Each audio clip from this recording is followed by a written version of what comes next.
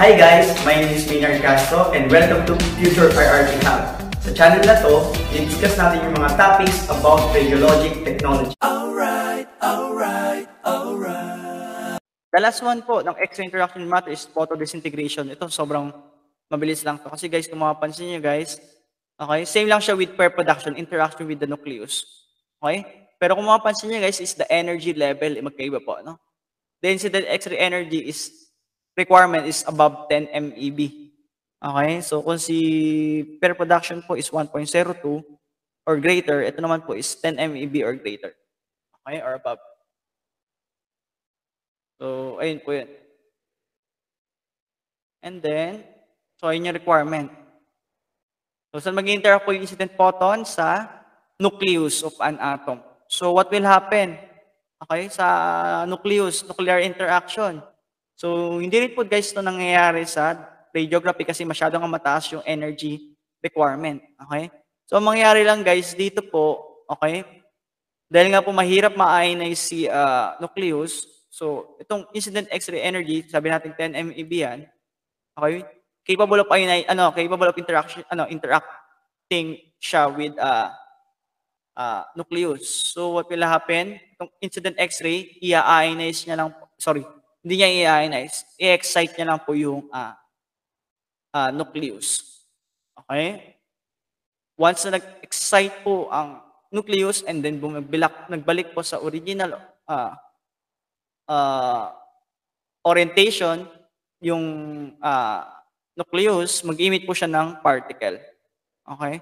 So, nuclear particle. So, pwedeng neutron, pwedeng proton, pwedeng alpha.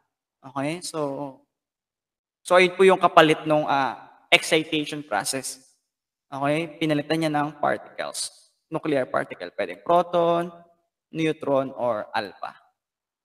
So, ayun yung sabi sa book. Kasi ngayong alpha particle is made up of 2 proton and 2 neutron. Okay? So, that's the photodisintegration. Sabi pa nga dito, anong results? Ayan. Mawawala din po ang incident photon. Okay? So, nuclear excitation. Tandaan, meron. So, emission of nuclear particle, meron po. Ayan. Okay, so ayun po yung result ng photodisintegration. Pwedeng proton, neutron, and alpha particle.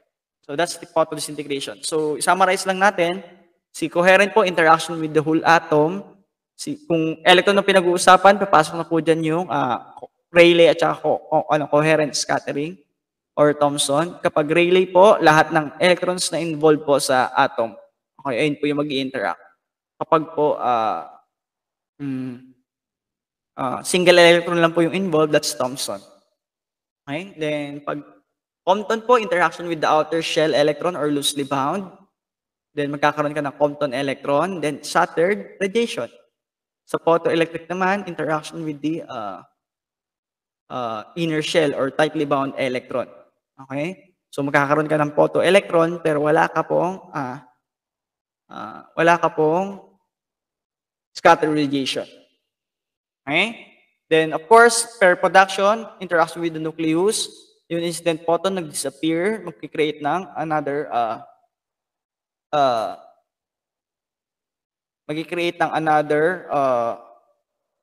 yung incident X-ray, mapapalitan ng 2 electron, isang positive, isang negative. Okay, so that's your positron and negatron.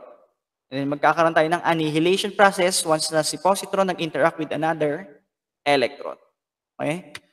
So, ito guys yung summary guys ng mga nangyari. Okay, sa X-ray interaction with matter. So, tandaan, yung incident X-ray energy kay coherent, wala pong nagbago sa energy ng X-ray beam. Kasi nga po, excitation lang yan. Pero nagkaroon tayo ng change ng direction.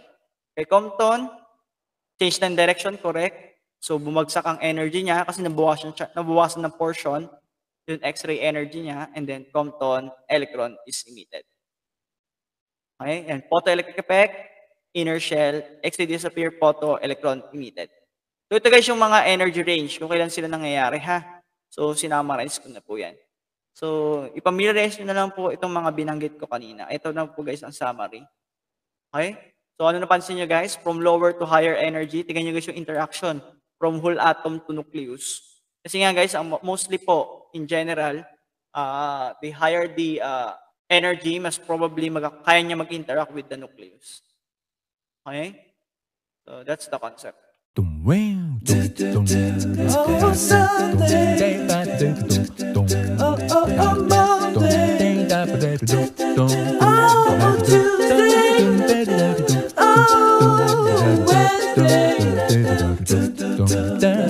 Thursday,